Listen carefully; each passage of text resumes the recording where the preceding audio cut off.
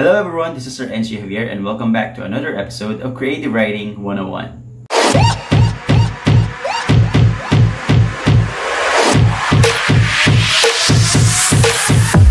In our previous episodes, we discussed the elements of poetry and the literary devices we can use in writing one. This time, we'll be talking about the tips and steps on how we can actually write one. Did you know, according to Jeff, poem writing is very beneficial for students.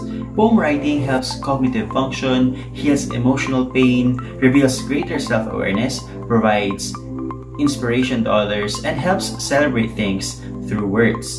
Knowing these, we all can agree that poem writing is really beneficial for everyone. Thus, it's a must-try.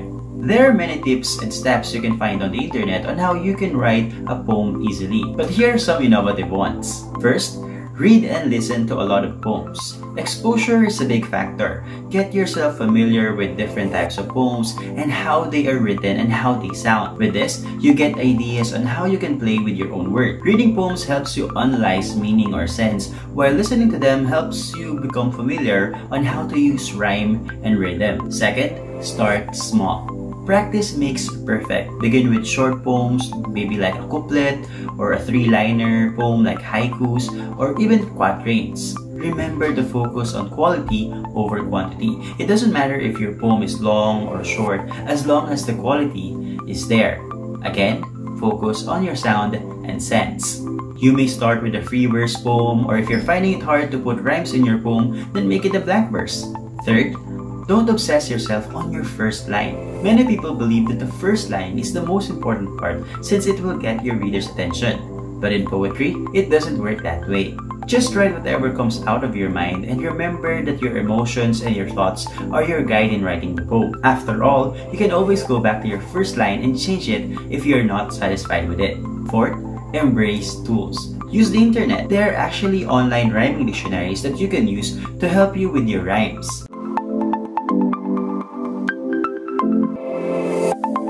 Just make sure that you don't sacrifice your poem's sense just to improve your poem's sound. Also, about grammar, you don't have to worry about it too much as we have the so-called poetic license.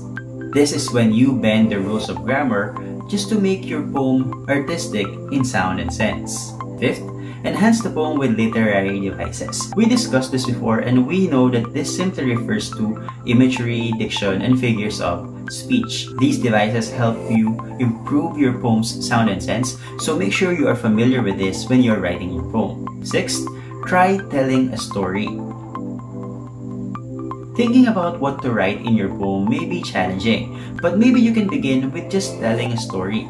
This makes your poem narrative, and this makes your poem more engaging for readers. 7. Paint with words. Use vivid descriptions in your poem. Again, this is done through imagery or the use of descriptive words to help your readers imagine better what you're trying to say. It is using words that appeal to the five senses, the sense of taste, sight, touch, hearing, and smell. Example, instead of writing a rose on hand, you may write a fragrant red rose on my trembling hand. This makes your line more effective and imaginable as the words like fragrant, red, and trembling appeal to the senses of smell and sight respectively. 8. Familiarize yourself with the different forms of poetry. There are numerous types and forms of poetry, but the two most common categories are narrative and lyric. Narrative poems tell stories, while lyric poetries focus on conveying emotions and sometimes are accompanied by music. And these are the different types of poems under these two categories. However, there are poems that cross the boundaries between these types of poetry.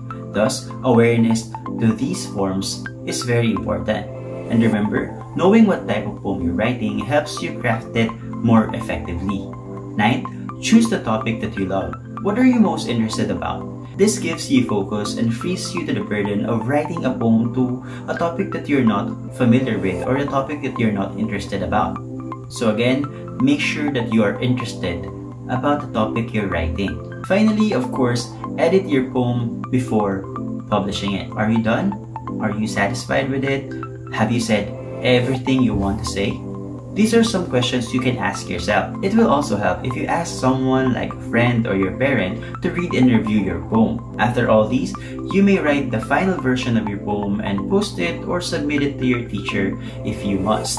Once again, those are some of the innovative ways that can help you write your poem. If you know something or you practice something that helps you write your poems effectively, you may comment that below. And that's it for this episode. Thank you again for staying with me until the end of this video. Please make sure to like and subscribe to this channel so you would be updated for our next episodes. Once again, this is Sir Engie Javier, and this is Creative Writing 101.